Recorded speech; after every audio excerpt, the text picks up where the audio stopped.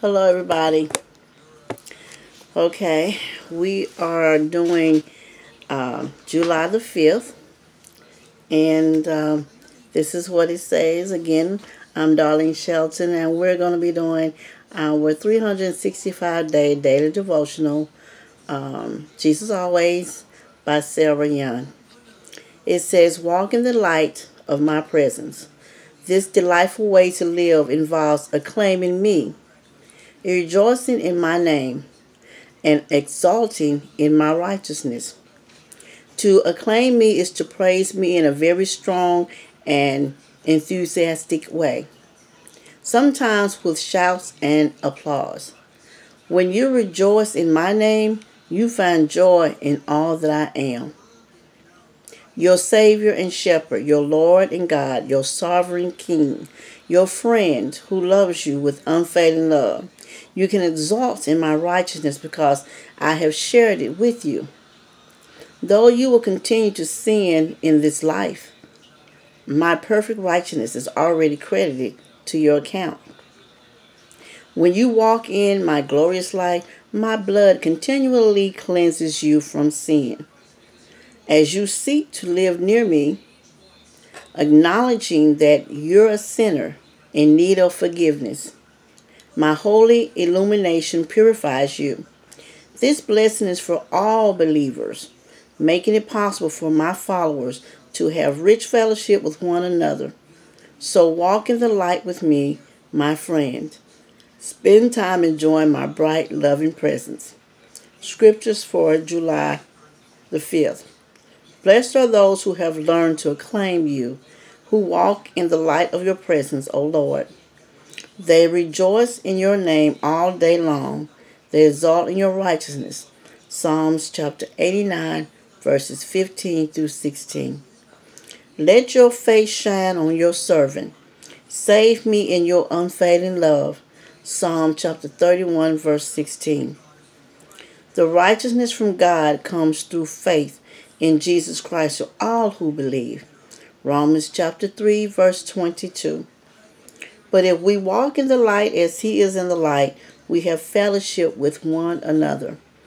And the blood of Jesus Christ as his Son cleanses us from all sin. 1 John chapter 1, verse 7. So that is our devotional for July the 5th.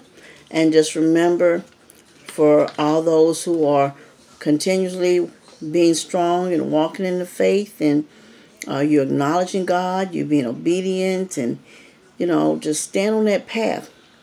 Continue to stay on that path and stay prayed up. Stay in prayer without ceasing, asking God to continue to keep you on that right path and to guide and lead you.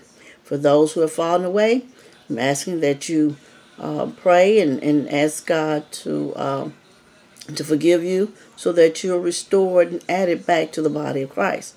For those who don't know the Lord and is out there seeking, or you just lost your way and you just don't think God exists or God doesn't love you anymore, God's plan of salvation, where you have to be taught or shown God's word in the Bible. And that is in Romans chapter 10, verse 14. But then after that, you hear what you was taught. You hear it, and that is Mark 12:29. Then you believe what you hear, Hebrews 11:6.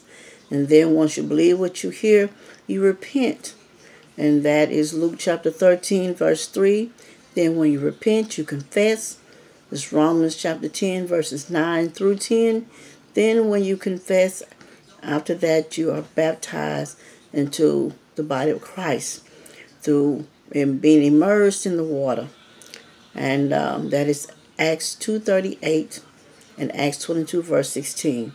And then once you have been added to the body of Christ, not joined, but added. So once you added, can't nobody put you out of the body of Christ but yourself. When you separate yourself through sin and not repenting and getting it done back right, like turning 180 degrees.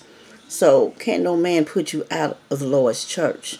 So, and then you are to live faithful unto death. And once again, as I like to say, that does not mean that we're perfect, because nobody's perfect but the man above. But we can perfect ourselves to be Christ-like by not allowing things to stumble us, by getting those things that hinder us from God away. So like, continue to pray and ask God to keep and give you the strength that He has, so that you may not fall away from Him. And if you do, just acknowledge your errors and turn away from those things and that you struggle with. So again, thank you for tuning in. I hope that this helps someone, and I pray that God will continue to allow me to share the gospel with you, and that whatever I'm sharing, whoever it is talking to at this moment, the scripture is touching and convicting your spirit, then I'm glad that it's doing something for someone, because that's what it's meant to do. God tells us to share the gospel. You're not supposed to keep it to yourself. And I want to share to help someone else find their way and get to know the Lord and what He does for you. So until our next reading, I will talk to you later. Remember, God loves you unconditionally no matter what you do. And remember that I love you as well. So God bless you. Have a good night. Bye.